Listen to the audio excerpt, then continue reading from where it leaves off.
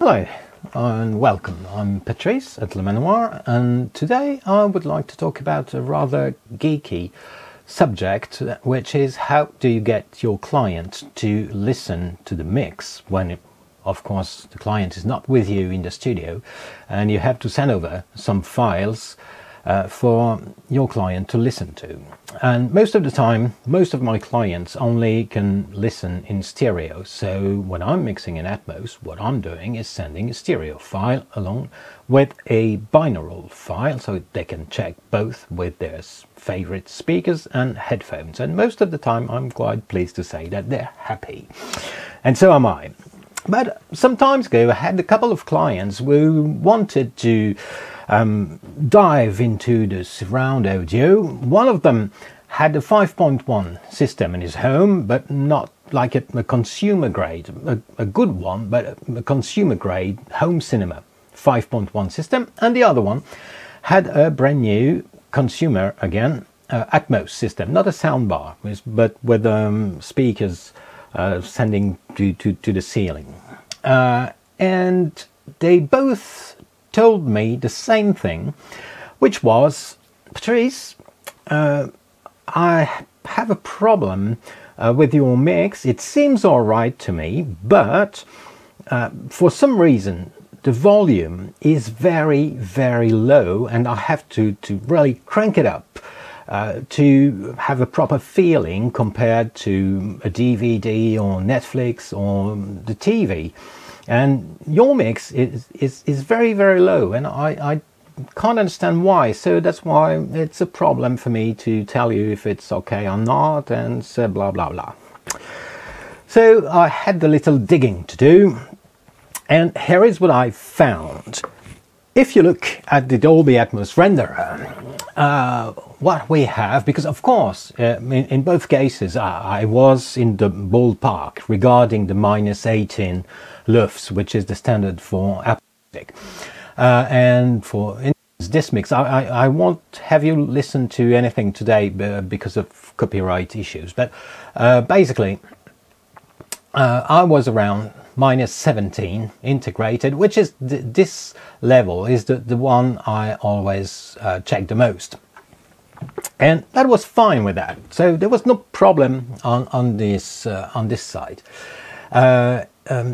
and I also tried in my home cinema and noticed that there is I would say volume difference of about 15 dBs between the MP4 that I could produce and any other video file I could get my hands on. So I was a bit embarrassed with that, and especially that I could compare with another MP4 file, which is one of the files that the people at Dolby send around, and I got one for demo purposes.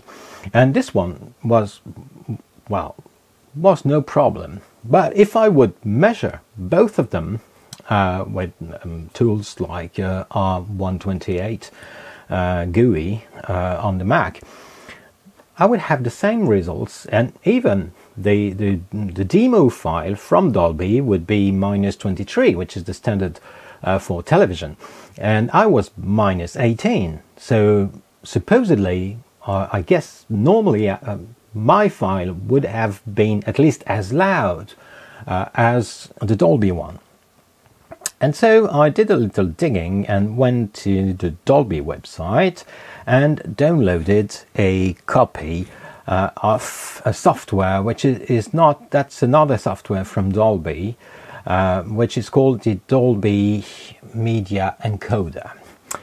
And as its name indicates, it's only designed to encode Atmos files. As you can see here in the input, you have this input tab, so you can select your Dolby Atmos file and then choose among many possibilities all the output files that you may need.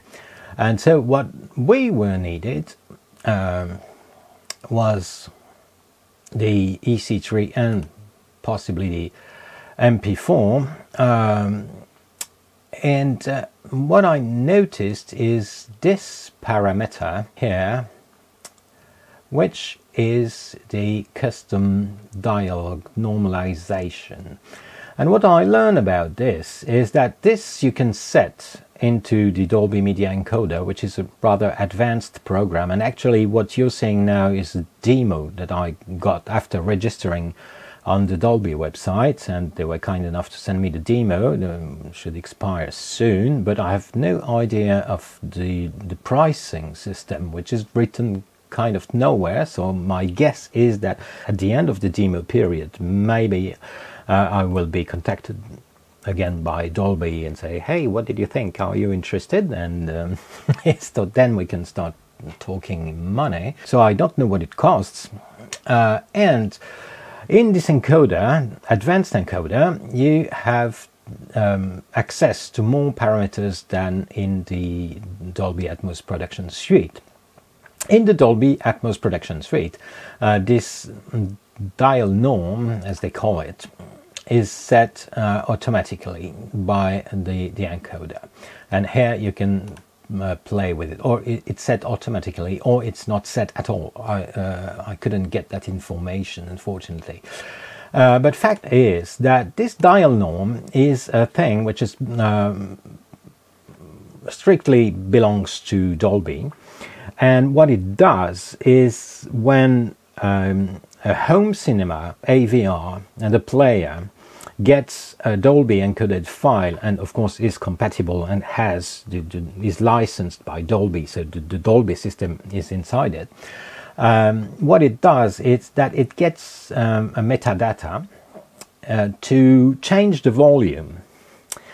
So what I noticed, if I set this to its maximum value, which is a dial norm with -31, then my MP4 file will play as loud as any other content, and you don't have to touch the volume of your amplifier in order to have it play like you're playing a DVD and films, Netflix, TV, whatever, any other source. And of course, this can easily be explained by the fact that the Dolby system is mostly used, and have been mostly used in the past, for movies. But now Dolby wants to set foot in music, and that's a different story, because in music we do not have any dialogue in the strict sense of the term. Of course we have a lead vocal most of the time. That's not for all music, but let's say that most popular music has a lead vocal or a lead instrument. But when you're mixing music in Atmos, unlike films, what you will do is most of the time use as many objects that you can, and then the lead vocal, which could be analyzed as a dialogue, actually is not in the center speaker, because either you have used it in a bed and then it's mostly a virtual center, left, right, or you've used it as an object, and then the placement that you've chosen will most likely not involve very much the center channel.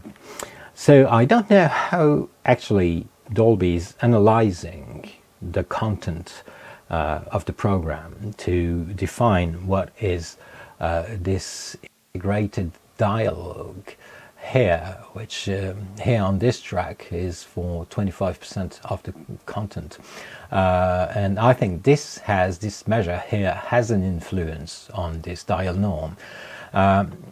But the problem I can see in the music, and I would, if someone at Dolby sees this, I'd be very glad to have an answer to that, is for the moment Dolby Atmos encoded music only streams through a few platforms: Apple, Tidal, Amazon. And I think that with Amazon you can't, it's only if you have a specific listening device. But what if in the days, months, years to come,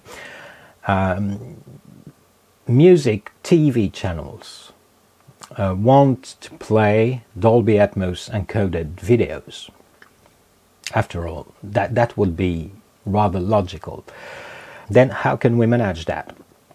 Because if it's a video clip, most of the time the loudness will be around -23, and most of TV stations are very strict about the fact that we need to respect that. So if we send them and use the files that have been calibrated at -18, one could guess that the TV stations would reject them.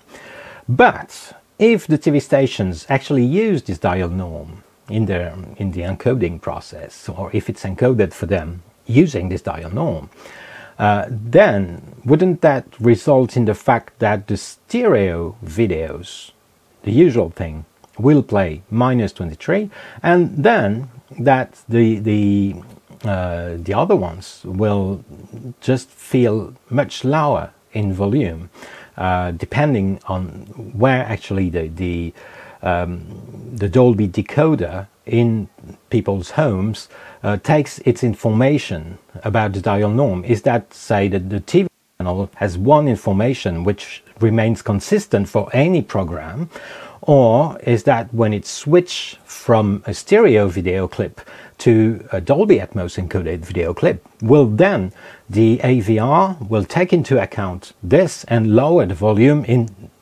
-15 dBs, which is just gigantic.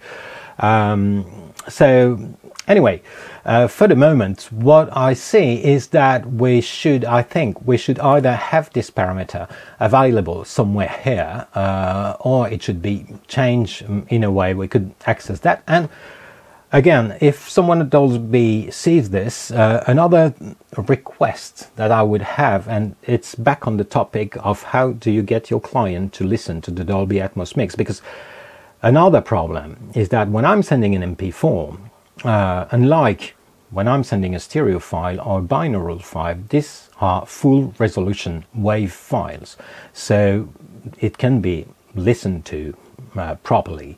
But if I'm sending in MP4, it's compressed. The audio it's a lossy system. So one of my requests to Dolby would be to have not a full renderer like this, but like a free application that would be simply a player. So I could send the BWF wave file to my client, and it could use just this free app, the player, simply to play it, and have the surround system, either if it has a 5.1 or a Dolby Atmos 5.1.2 or 7.1.4 or whatever, or a soundbar, why not, that it could listen to my mix with a full uncompressed lossless audio quality. Well, that was my rant for today. Please leave your comments down below, and I'll make sure to get back to you. Thanks a lot for watching this, and well, see you soon. Bye.